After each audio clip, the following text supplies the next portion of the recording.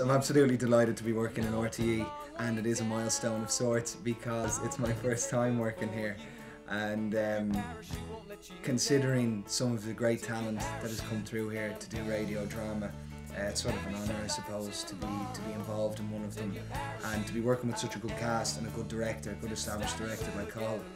Yeah, it's just icing on a big giant delicious cake. I think what you're trying to do is actually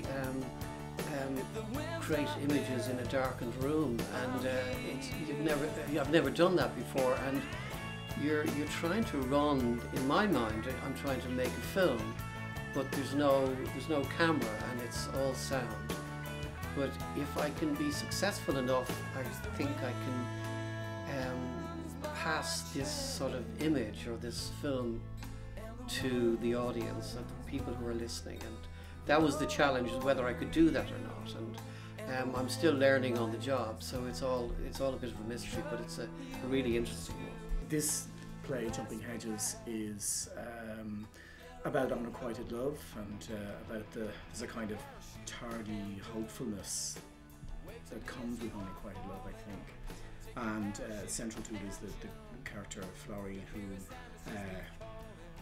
goes against her better judgment, goes in a hot air balloon with Justin's father to get money that they need badly. And there's a kind of a lesson in tough love and sharp business practice. But really it's about the relationship between her and Justin.